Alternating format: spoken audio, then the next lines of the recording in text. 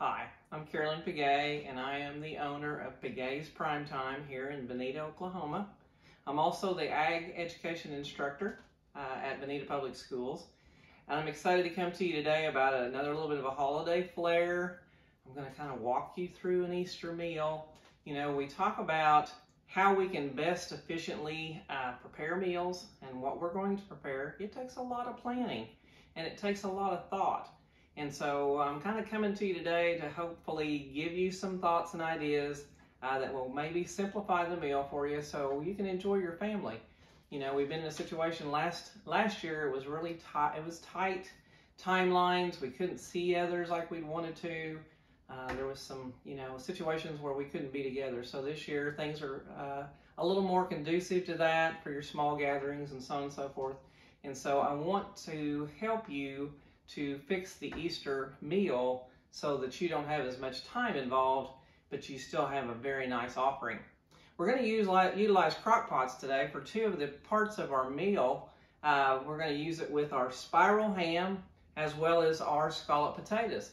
Spiral ham, I think, is a great choice for your meal. Ham's always a traditional meat that we serve. We're excited here at Primetime because we have some producers here in our county that are doing heritage pork. And if you know very much background about heritage pork, that brings the flavor to the table. So we're excited to be able to offer that in our restaurant. We just simply put the spiral ham in the crock pot.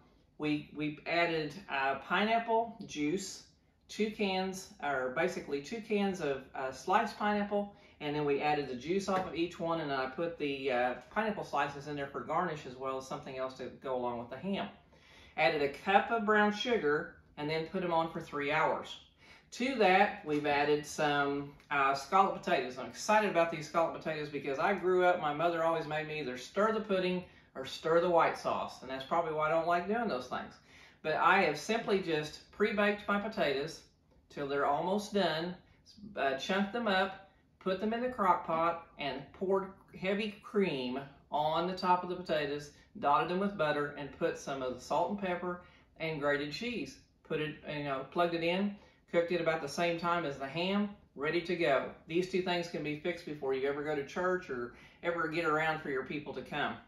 I've got some, basic deviled eggs, which are everybody's favorite at Easter. I have figured out, because it's always that complex thing about, am I boiling them too long? Am I not boiling them long enough?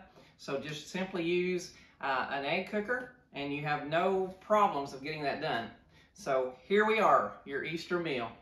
It's got the ham, and we put a little asparagus on there, as well as our scalloped potatoes. Happy Easter.